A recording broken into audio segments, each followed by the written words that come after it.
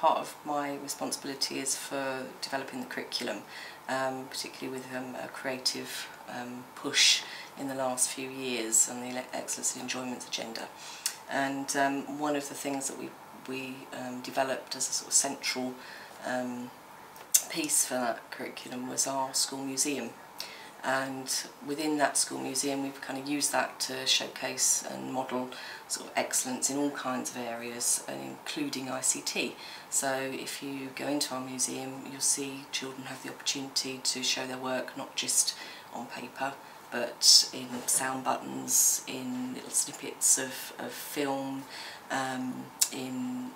recordings on postcards. They can make books which have audio descriptions to the pictures that they've put in, and they can download sounds and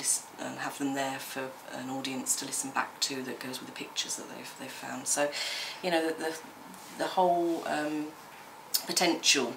there for all areas of the curriculum, and using ICT to kind of enliven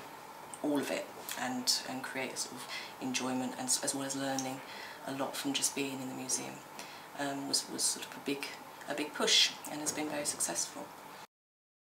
We started the museum with a World War II focus, because that was the Year 6 topic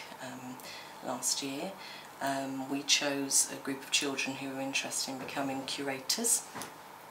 and we took them along to local museums to sort of gather ideas about some of the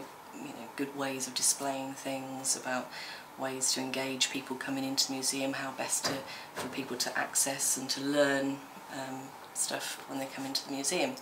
So having gathered those ideas of their own, they decided yes, we wanted to have film projecting onto the wall, we wanted to have sound as well as visual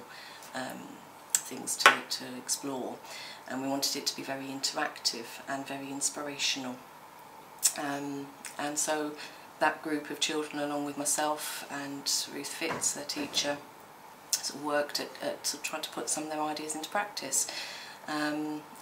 a lot of it was research on the internet, what's available out there, how can I get things to display stuff, where can I find stuff from that will allow me to play that sound back. It was a learning curve, having found that sound, how can I get it onto my little sound button. And yeah, through exploration and sort of trial and error, we kind of came up with something that ticked the boxes that we wanted to do at the start, and it's been inspirational for people coming in to visit the museum.